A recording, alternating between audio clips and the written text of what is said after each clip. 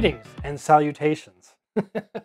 Thanks for joining me for another video. In today's Tesla Quick Tip, we're going to be doing something a little different. With the incredible growth of Tesla and with so many new owners that just took delivery, are about to, or are still waiting, I thought it was only appropriate to start a new how-to series that helps them with the transition to electric vehicles, and in my case, the Tesla Model Y. Now this series is for complete beginners, so if you're a longtime Tesla owner, you might want to skip this video.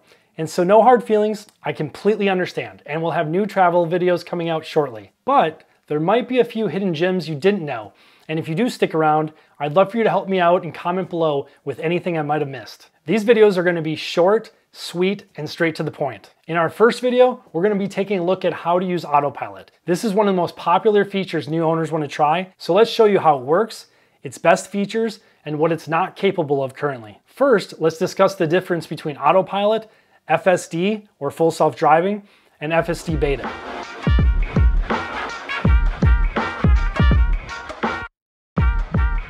Autopilot, which comes standard on all new Teslas and is what I currently have, has advanced safety and convenience features that are designed to assist you with the most burdensome parts of driving.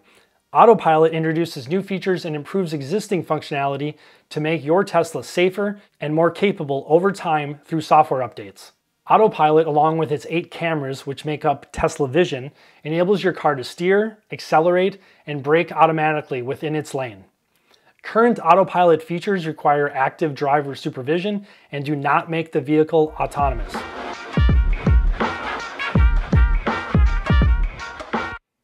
Next, we have FSD, or full self-driving. And just a note, it shouldn't really be called that since it's not actually full self-driving, and is a bit deceptive by Tesla. But let's move on. FSD actively guides your car from a highway on-ramp to off-ramp, including suggesting lane changes, navigating interchanges, automatically engaging the turn signal, and taking the correct exit. FSD also includes features like Auto Park, Summon, which will remotely drive your car to you in parking lots, traffic and stop sign control, and eventually auto steer on city streets. But don't hold your breath for that feature, as it's been promised for years. Tesla points out this is not fully autonomous, so driver attention and input is still required. This option costs $199 a month as a month-to-month subscription, or $10,000 when purchasing your car. It's worth noting that the $10,000 option stays with the car and not the owner. So if you sell it, you'll need to purchase it all over again on a new Tesla. That's why this subscription might make more sense, especially if you only plan to use it during certain times of the year, like during the summer when taking long road trips. I currently don't feel it's worth the cost unless you're going to do the $199 a month plan when you really need to use the feature, like on long road trips or if you have a long commute to work each day on an interstate highway and would prefer the car do most of the work.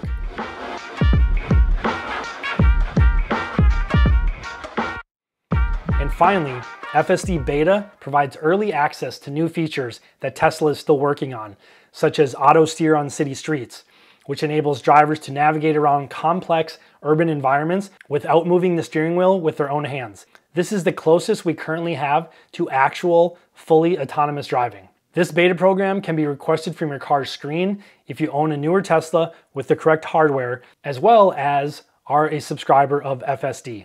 It's up to Tesla to allow you into the beta program, and they will remove you if you're discovered to not be following the strict rules surrounding the program.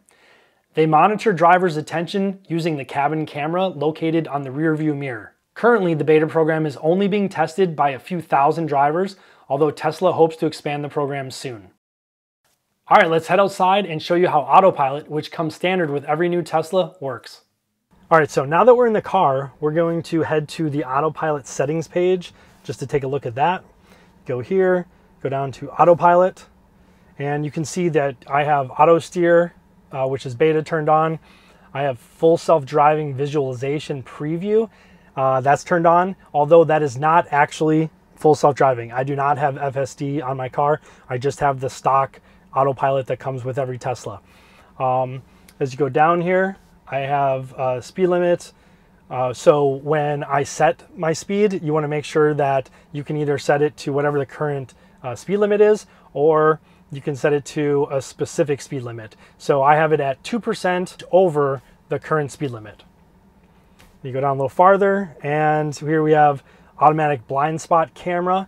So this is the cameras that are on each side of the car. So when you go to turn on the blinker like this, you'll see I have the right camera, and if I turn on the left blinker, you have the left camera.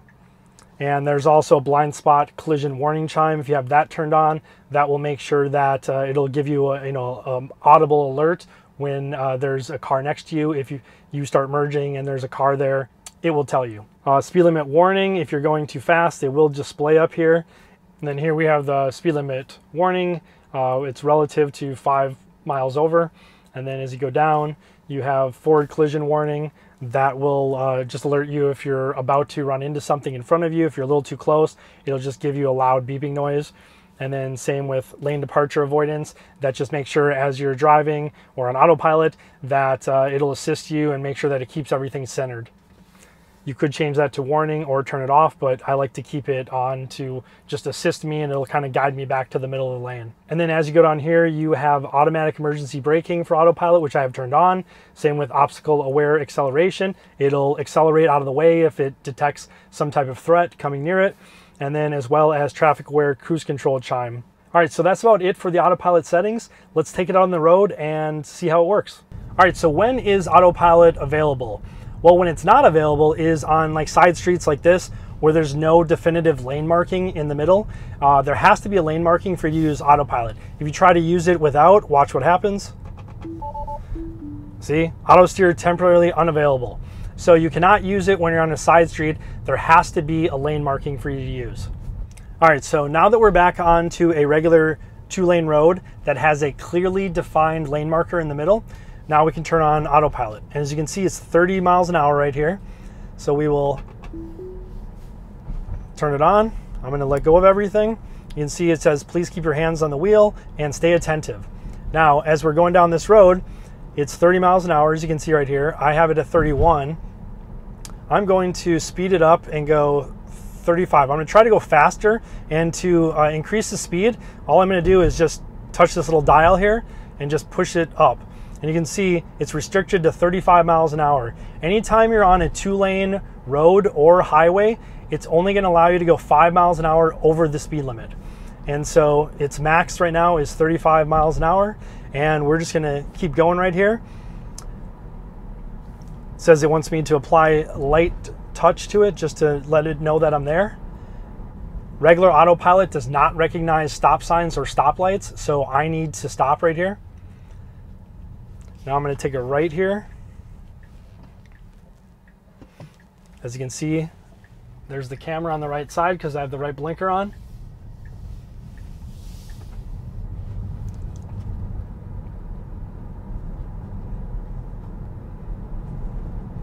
All right, I'm going to turn autopilot back on right now. Again, I have a marking in the middle, so I'm allowed to do that.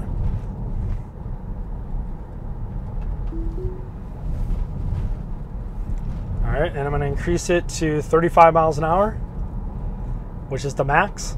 And again, autopilot's taken over, but my hands are right here, ready to take control if needed at any point. All right, to disengage autopilot, you can either press the brake, or you can just press up on the stalk, and it automatically turns off. So either press the brake or just press up on the stalk. All right, so I'm just getting onto the highway here. First things first, if you want to just turn on regular cruise control, all you have to do is just go up here to the stalk, just press it down once, and then you can let off the brake. You still have to steer. All right, so now let's disengage cruise control. To do that, you can just either again press the brake or up on the stalk. I'll press up on the stalk. You can see it turned off. I'll take back over with everything. And then say now I want to turn on autopilot. So I get up to the speed that I want to get to, or close to it, and then I just hit the stalk twice downwards. That's it. Now autopilot is active. Nothing left for me to do. Just chill and relax. Enjoy the ride. Now you will have to give occasional input, as it'll pop up on the screen telling you that you need to just, touch the wheel a little bit, just to let the car know that you're paying attention. All right, so let's say you want to change lanes. Then you just put on your blinker. You'll see your blind spot right there. And then you just go over. All right, so let's say you want to increase your speed. We're currently going 65, but it just turned to 70 miles an hour. All you do is take this little scroll wheel here and just scroll it up. And you can set it to whatever you want, all the way up to, I believe, 90 miles an hour if you're on like an interstate. So as you can see, it's just going 70 right at the speed limit right now. And pretty soon it'll pop up here with asking me to make sure that I'm paying attention and just giving a little input to the steering wheel. There it goes. Apply slight turning force to the steering wheel, and then it starts giving a little blue symbol up here just to let you know. And if you don't touch it, it'll give you an audible alert, which should come up here in a second. Yep, there you go. So I give it a little force and still back on autopilot, no problem. All right, so this truck's going a little slow in front of me. So if I want to go around him, I'm just going to put the left blinker on. I'm going to steer it myself because I don't have full self-driving. And then hit that down again to get autopilot back on.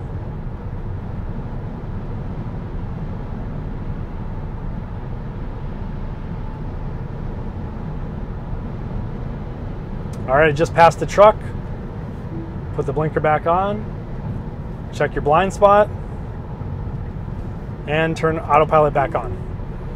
It's as simple as that. And this is great for long trips. All right, and so with autopilot turned on, again, you can see this is your current miles per hour. This is the max you have it set at, which you can again change with this. And so if you had it, let's say you set it to like 85, but the traffic in front of you is only going 70, the car will automatically slow down and adjust to traffic, all the way down to a complete stop into bumper-to-bumper traffic. So you don't have to worry about that.